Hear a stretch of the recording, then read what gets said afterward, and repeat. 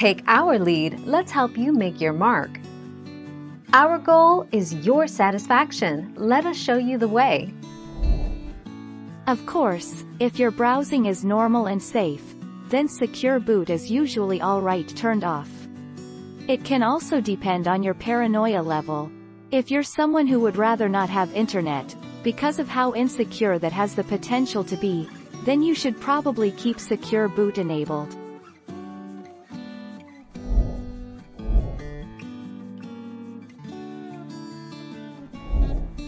Take our lead.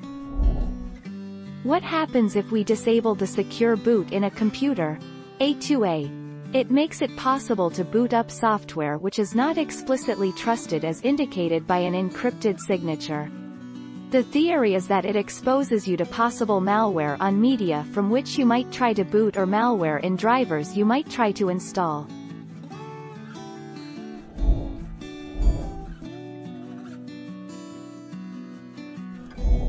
Let's help you make your mark. Secure Boot is a security standard developed by members of the PC industry to help make sure that your PC boots using only software that is trusted by the PC manufacturer. Support for Secure Boot was introduced in Windows 8, and also supported by Windows 10.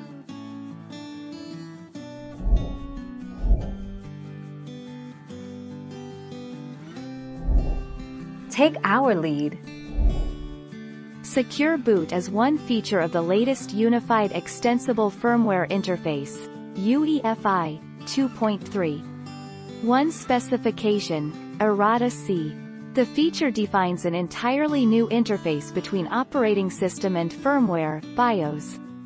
When enabled and fully configured, Secure Boot helps a computer resist attacks and infection from malware.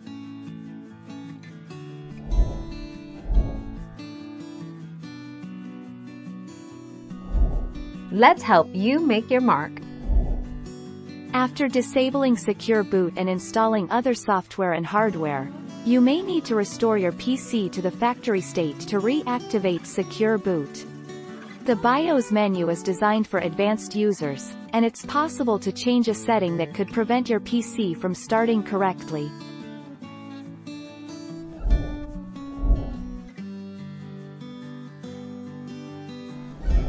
Make your mark, take our lead. The only reason we do not provide a signed UEFI NTFS bootloader, which would avoid requesting that you disable Secure Boot, is because Microsoft, again the only entity that controls the Secure Boot signing process, have unilaterally decided, for no reason that stands the test of scrutiny, that anything licensed under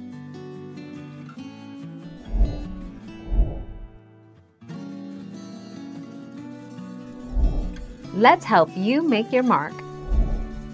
Clearing the Secure Boot database would technically make you unable to boot anything, since nothing to boot would have corresponded to the Secure Boot's database of signatures, checksums allowed to boot.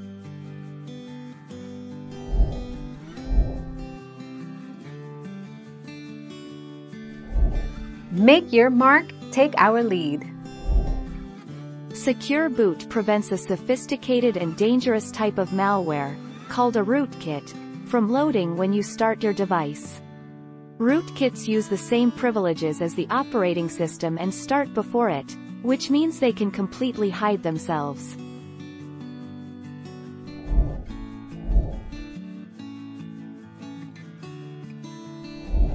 Make your mark, take our lead.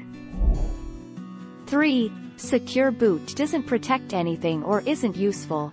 It is entirely possible that your specific use case and risk tolerance is such that it is not an overall benefit for you to use Secure Boot, but there are real benefits to it.